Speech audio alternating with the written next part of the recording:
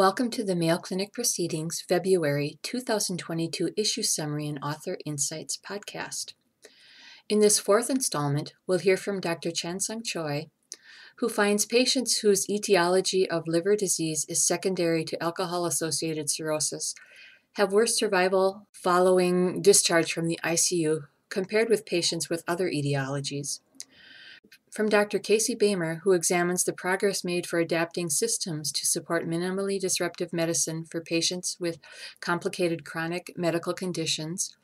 From Dr. Urbaz bin Riaz, who suggests that direct oral anticoagulants therapy may improve efficacy compared to dalteparin without sacrificing safety in many cases. And from Dr. Andrea Opria, who reviews the Society for Perioperative Medicine Quality Improvement, or SPAQI, articles on psychiatric drugs and neurologic drugs. So patients with cirrhosis are often critically ill, requiring hospitalization in intensive care units or ICUs. We found that patients whose etiology of liver disease is secondary to alcohol have worse survival following ICU discharge, both within the hospital as well as at 30 days compared to patients with other etiologies. Second, we find that applicability and predictive power of the Quick Sequential Organ Failure Assessment, or the qSOFA score, which is a bedside tool to use to predict sepsis, is limited in patients with cirrhosis as compared to general population. My name is Chansung Choi. I'm a third-year internal medicine resident at the Mayo Clinic campus in Rochester. The article's title is Relationship Between Etiology of Cirrhosis and Survival Amongst Patients Hospitalized in Intensive Care Units. The article will appear in February 2022 issue of Mayo Clinic Proceedings. I have had the privilege of working with numerous co-authors on this article, with the senior author being my mentor, Dr. Douglas Simonetto. Patients with cirrhosis are in a complex state of immune dysregulation, previously delineated as cirrhosis-associated immune dysfunction. And we know that alcohol has a detrimental effect on both innate and adaptive immune system. The aims of our study were threefold. First, we aim to find whether there are differences in survival outcomes in critically ill patients with alcohol-associated cirrhosis admitted to ICU compared to patients with other etiology of cirrhosis. And two, to explore whether abstinence improves survival outcomes among those with alcohol-associated cirrhosis. And finally, we also explore the applicability and predictive power of qSOFA score in predicting sepsis in patients with cirrhosis. We found that those with alcohol-associated cirrhosis had worse survival outcome with higher mortality in the hospital following ICU stay, as well as at 30 days of follow-up. The finding was actually seen after adjustment for their severity of liver disease, severity of their critical illness, as well as the presence of sepsis. In addition, alcohol use history prior to ICU admission was found in the majority of our patients, which enabled us to explore the effect of abstinence on outcomes of critically ill patients with alcohol-associated cirrhosis. Surprisingly, our study failed to detect any survival difference based on the abstinence, which was defined as alcohol cessation of at least minimum of 6 months at both hospitalization as well as at short-term follow-up at 30 days. We believe that this finding perhaps reflects the need for longer abstinence duration to translate into more significant survival outcomes among patients with alcohol-associated cirrhosis, and also signals the chronicity of immune dysfunction related to alcohol use. So our findings have two important clinical applications and implications. One is to emphasize alcohol cessation among patients with cirrhosis and to ensure that patients have the appropriate resources and assistance from clinicians to abstain from alcohol in the long run. Second, our study points to the need of having better bedside clinical tools to predict sepsis to ensure timely intervention with appropriate therapies in critically ill patients with cirrhosis. Given our knowledge of increased mortality risk among patients with alcohol-associated cirrhosis, as well as the general poor performance of bedside tools for early detection of sepsis, clinicians should have a lower threshold to initiate workup for infection and also to consider higher level of cares for these patients. Hopefully, this will translate into better patient outcomes following intensive care unit admissions. Our findings indicate an independent effect of alcohol-associated etiology on outcomes among critically ill patients with cirrhosis. This increased risk persists up to 6 months of sustained alcohol abstinence, and it is not related to higher rates of sepsis in alcohol-associated cirrhosis as previously shown. Thus, the next step is to determine the exact drivers of higher mortality in this vulnerable population and to implement effective interventions for better outcomes.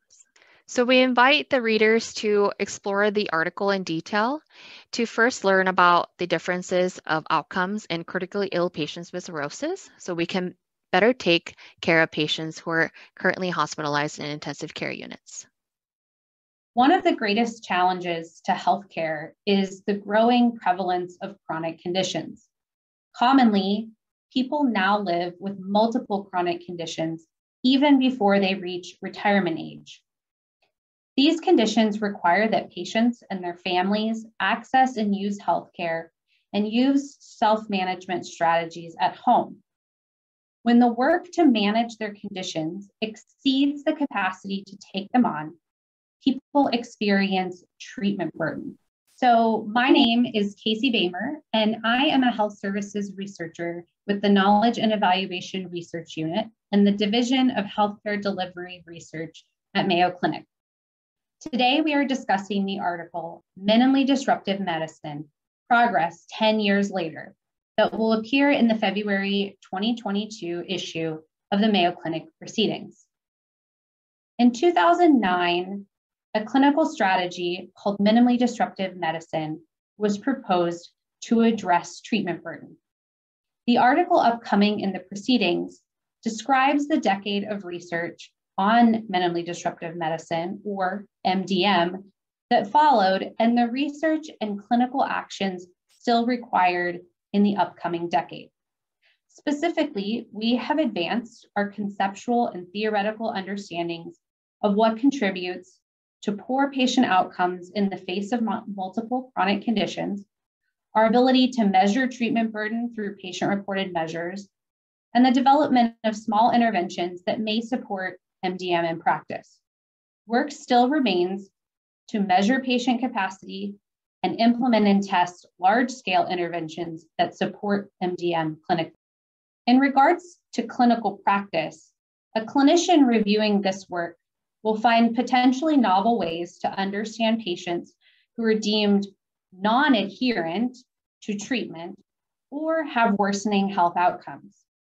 They will also find measures and tools that can help them understand and address treatment burden today. Finally, clinicians involved in research may spearhead work that advances MDM in the coming decade. For patients, minimally disruptive care that is maximally supportive is our aim. The approaches described in our paper should spark more patient-centered, compassionate care. Patients may be drawn to action through serving in advisory roles in institutions that seek to adopt MDM as a clinical strategy. For our next steps in this line of research, we need to advance ways to measure patient capacity and act clinically when patients are in trouble due to low capacity, either because of their unique life situations or because of their symptoms. Additionally, we need robust implementation of MDM at a larger scale that is paired with long-term evaluation of patient outcomes over time.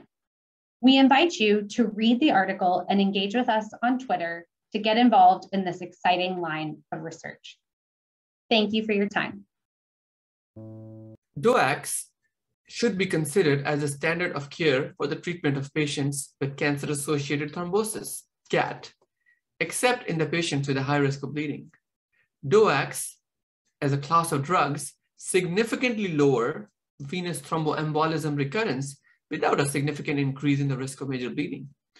Amongst the DOACs, although apixaban shows the most favorable bleeding profile, but it is really hard to choose the clear winner with the currently available evidence.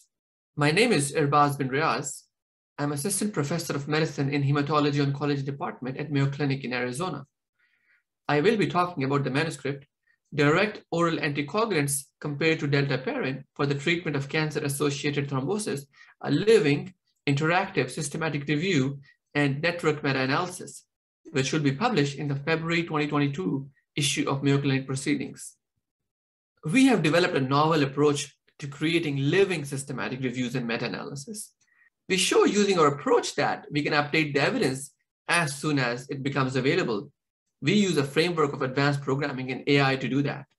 These results are available on an interactive website that patients and clinicians can use for shared decision-making. In this analysis, we combine the data from all 4 major clinical trials, Hokusai VTE, SELECT-D, ADAM VTE, and Caravaggio, which compared DOACs versus deltaparin. The results show that DOACs as a class of drug significantly lowered the risk of VTE recurrence in cancer patients as compared to deltaparin. There's a significant odds ratio with this analysis of 0.59. In terms of absolute numbers, patients treated with DOACs in clinical trial settings had 35 fewer events per 1,000 patients treated with DOACs as compared to deltaparin. In terms of bleeding, although DOACs increase the risk of clinically relevant non-major bleeding with an odds ratio of 1.65, but more importantly, there was no significant increase in the risk of major bleeding with DOACs as compared to deltaparin. Numerically, more GI and GU bleeds were seen in the patients treated with DOACs, but we remain uncertain about significance due to small number of events. Some comparisons hinted that apixaban may have most favorable bleeding profile, especially in comparison with deltaparin. There was no increase in major bleeding or clinically relevant non-major bleeding as compared to deltaparin. However, there were no significant differences amongst DOACs, either in major bleeding or the VTE recurrence. Limited drug and food interactions, predictable pharmacokinetics and pharmacodynamics, rapid onset and offset of action, short half-life, and lack of the need for lab monitoring makes DOACs very appealing both for patients and prescribers. This analysis, using totality of randomized evidence, show that the DOACs are safe and effective and hence should be standard of care for most patients. Numerically higher number of GI and GU bleeding in DOAC group certainly merits caution with the use of these agents in these high-risk patients. I don't think we have a clear answer if a particular DOAC is a winner. Apixaban had fewer bleeding events, but it is hard to be conclusive about it given a small number of trials and the sparsity of data. The choice of DOACs at this stage may be determined by the patient and physician preference, access to drugs, type of insurance, etc. These findings mean more formal access for patients to these drugs, especially as apixaban will be included in clinical guidelines. Real-world studies suggest that DOACs were already a popular choice even prior to the publication of latest trials like Caravaggio. With this data, patients and clinicians can be fairly comfortable with the use of DOACs in clinical practice. We host all this data on a living interactive website, which means that clinicians and patients can look at our website, interact with these results, visualize the evidence from different drugs, and see how they compare with each other. We update the data in almost real time so that most updated data is available for clinical decision-making. In conclusion, the strength of this manuscript lies in the platform methodology, which allows for inclusion of the new data as it becomes available. As the new data becomes available, website will be updated such that entirety of the data will be included in the analysis. Therefore, I invite you to read this manuscript with a particular emphasis on our approach to living evidence synthesis and future iterations of this analysis. I am here to introduce to you the latest consensus statements on preoperative medication management developed by the Society for Preoperative Assessment and Quality Improvement, or SPAQI. Hello everyone, my name is Adriana Oprea. I am Associate Professor of Anesthesiology at Yale School of Medicine. I had the pleasure and opportunity to lead the development of consensus recommendations for two of the medication classes, the medications for neurological disorders and those for psychiatric disorders. As with the other consensus statements that were previously published by Mayo Clinic Proceedings, for these particular medications classes, we used a similar process to develop consensus recommendations. Given the scarcity of data in perioperative management of these medications, we used a modified Delphi process and a panel of experts in perioperative medicine from different specialties such as internal medicine, hospital medicine, anesthesiology, or pertinent medical subspecialties have been convened to develop these consensus recommendations. While for some of the medications, it is very clear that these should be continued, given the fact that a lapse in taking the medications perioperatively may lead to the exacerbation of an underlying disease for which these medications are prescribed, there are specific considerations for taking some of these medications classes perioperatively. What I would like to do is invite you to read not only our manuscripts, which describe mostly the way the consensus recommendations were developed, but also discuss data that support our recommendations, but also look at the detailed tables we have created in which we also address anesthetic and perioperative medication interactions and salient points for postoperative care. As I mentioned, the focus has been in creating recommendations for preoperative use, but we are also touching upon intraop and postoperative considerations. So just to give you an example, if you think about monoamine oxidase inhibitors, they're prescribed either for Parkinson's disease or for severe depression. Generally, when they're prescribed for depression, this is the last resort medication when the patient has failed multiple other medication classes.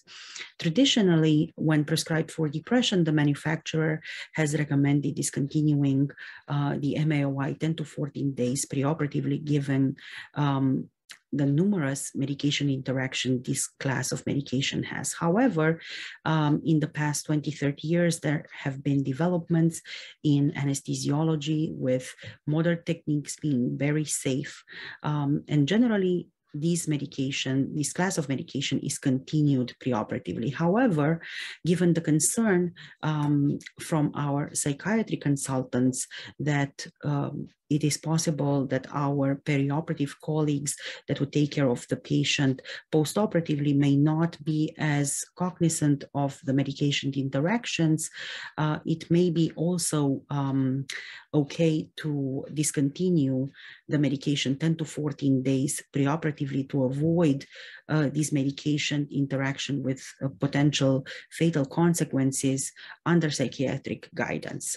So for MAOI, when they're prescribed for depression, you're going to see the consensus statement recommend two different approaches, either continuing perioperatively with alerting the anesthesiologist the day of surgery that is staffing the case that the patient is on an MAOI, or discontinuing the MAOI preoperatively for 10 to 14 days under psychiatric guidance. Another example I can give you is SSRIs. Generally, SSRIs are a class of medication that is very well tolerated with very few side effects. However, given the serotoninergic actions, it is possible that for certain procedures, SSRIs could lead to more bleeding.